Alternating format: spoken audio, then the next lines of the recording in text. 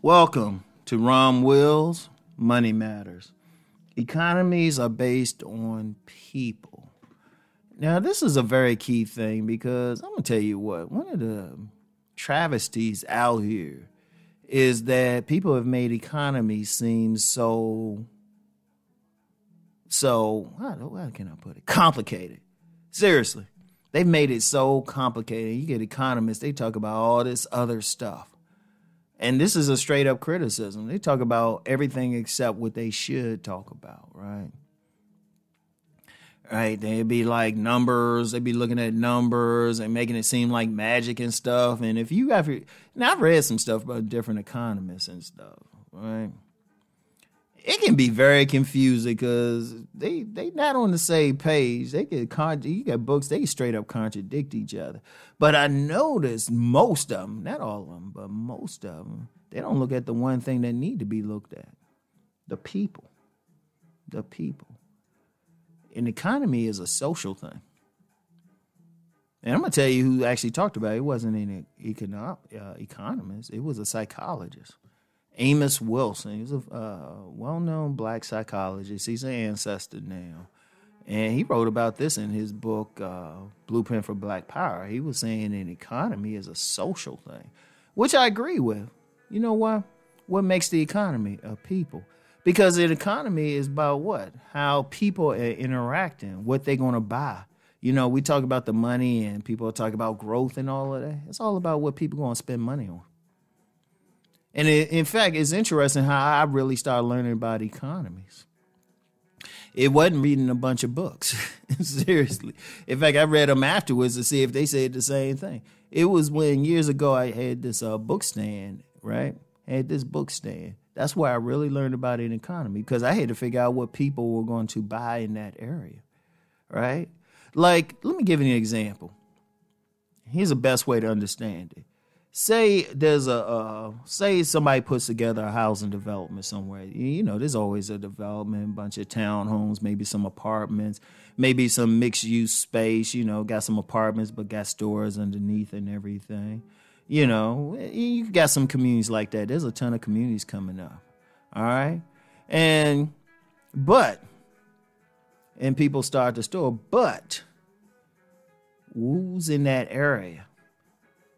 Who is in that area? And a lot of businesses understand that when they put a business in the area, they do a serious demographic study about everything about the people along their race, income, everything, even their food habits. Now, say you had somebody put together a community. Say the community has maybe 1,000 people, right? And somebody put up a store there, but they studied.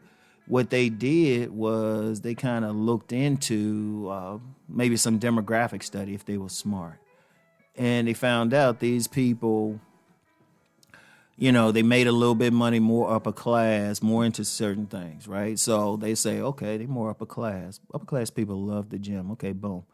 They love to eat healthy. Let's put one of those health food type of stores here.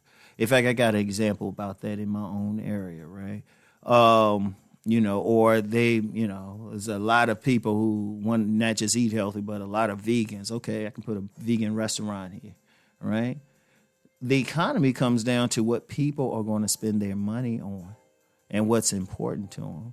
And like I said, I was going to use an example from my own area. There's a Sprouts. Anybody who follows me on my men's channel, when I'm doing car videos, I'm always driving from the gym to the local Sprouts. When they put that Sprout in the area, I knew immediately one thing. Somebody had did a study and figured there was a market for that in the area. Now, one thing in the area I'm in, there's a lot of homes being built and a lot of ritzy apartments and luxury apartments being built. So people like that tend to want better food and everything, you know? So it's like, okay, boom. Like another example is like poor neighborhoods, right? Poor neighborhoods. If you go through any poor neighborhood, what do you see? What's the economy? Bunch of takeout places, cheap takeout places, which probably need to be shut down every other day. You know, you got a ton of fast food places.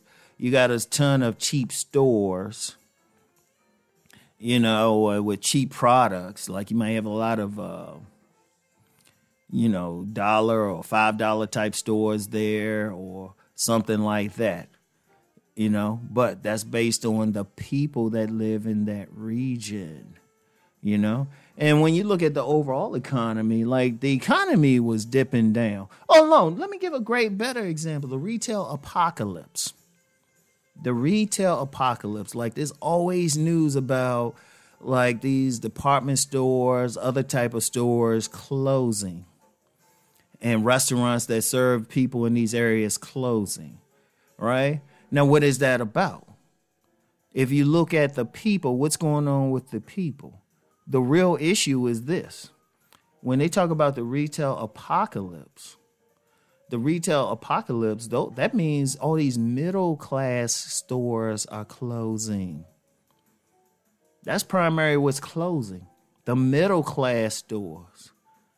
Stores that serve discount stuff, they're not really complaining.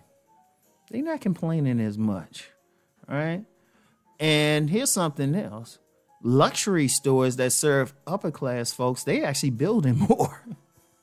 They are building more. So, all right. So what's happening there is the retail apocalypse means that the people who would normally spend money there in these places, they don't have the money anymore, or they either because losing money, so they need more discount type of places, which haven't been complaining, right? Which haven't been complaining as much. You're actually getting more traffic. Or you got the luxury places more for the upper class because the people from the middle class, they either went down or they went up. So that's the real thing. What's happening in this country overall to the economy is the middle class is disappearing, right? But those are the people. Those are the people. And like I said, I started really learning this when I was selling books because I had to pay attention to what people were buying what books. So I would know in what area I was in, who was here, who was going to buy what I was selling. That's a very key thing.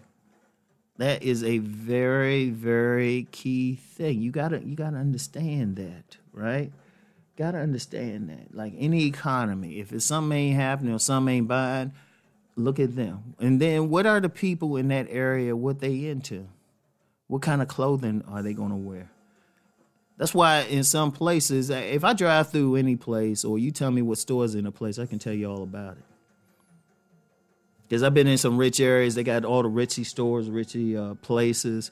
And then you get in some poor areas and you get like I said, you get those questionable hygiene takeout joints and cheaper stores. You can always just look. You can take one look at the stores and know something about the people there. It's always on the people. So, even when you in business for yourself, right? Know your audience, know your demographics, who going to buy what you're selling and where they going to buy it. Now, it's not as bad as it used to be because of online. Online, one thing about having an online business, it expands it. But if you have a brick and mortar business or you think about it, you need to think about, okay, what's there? Like when I moved to the area I'm in now, in the local mall, I'd actually start walking through that local mall, start paying attention to people. Because I was thinking about setting up a kiosk for some book sales. But the type of books I wanted to sell and the people who were frequented that mall, I'd have been broke in a month. I'd have been out of business in a month. And it is what it is.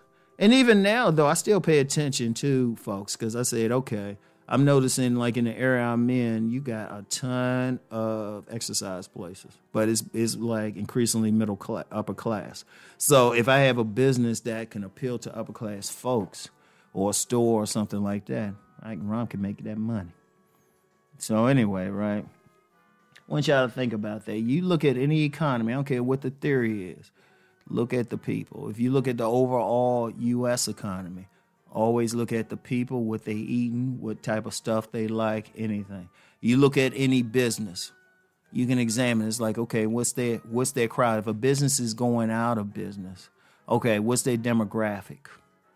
What type of people use that particular product on the regular or service on the regular? If they're going out of business, and then it's like, boom, Always look at the people when you're talking about economies. So anyway, you know what?